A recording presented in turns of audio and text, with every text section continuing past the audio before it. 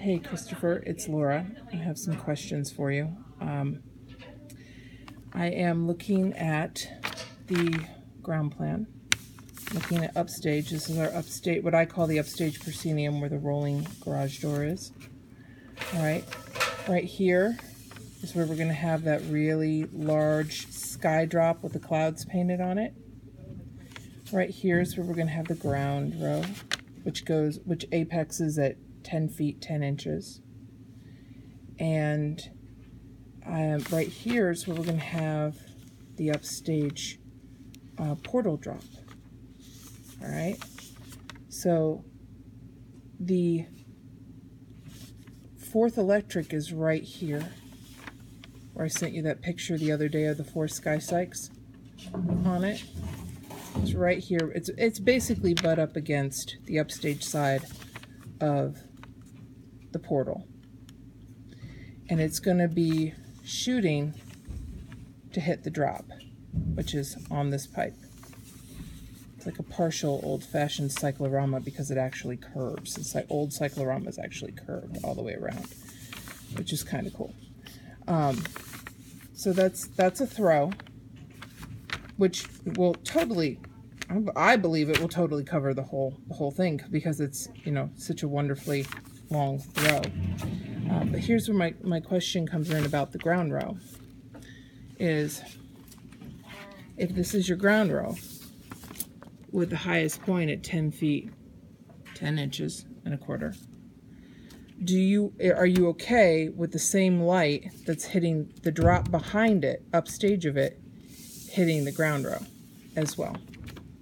And if you want to put the Psych 40s upstage as well, the 2-cell Psych 40s, do you want to put them downstage of this ground row, or do you want to put them upstage of the ground row? Because while I think they would beautifully light the ground row, they would also cast a weird shadow on the drop upstage of it. Also, I need to know the colors that you want to use on the fourth electric sky sykes. And if you could get that information to me, that would be fabulous. And I am attempting to work out. Also, this drop, I'm going to try to send you a picture of it.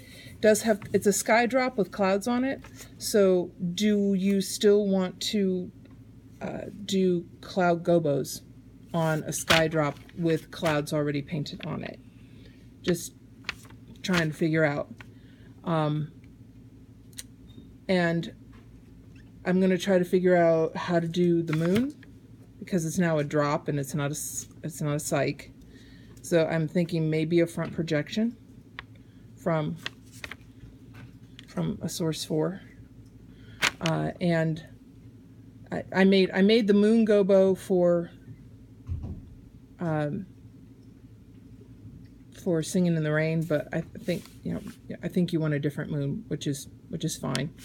I'm going to try to figure out how to do projections from upstage of the portal, because the third electric is going to have maybe just a little bit of trouble, because the third electric is downstage of this portal right here, this big portal, which is 15 feet 6 inches at its apex, which is, I measured it today, which is significantly lower than the actual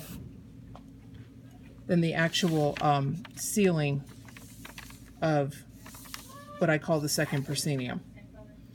And so it would be, you'd have to fly the third electric way in order to shoot up underneath this portal. So I think any projections you do are probably going to have to come from much lower, a lower hang position downstage of this upstage portal drop, or they're going to have to be upstage totally with the fourth electric. So, upstage of this second portal on the fourth electric, which is right around here. So if you could just let me know that. I am trying to get things together to make all of that happen, and if you could just let me know specifically what you are thinking of doing, that would be helpful. Thank you very much. Bye-bye.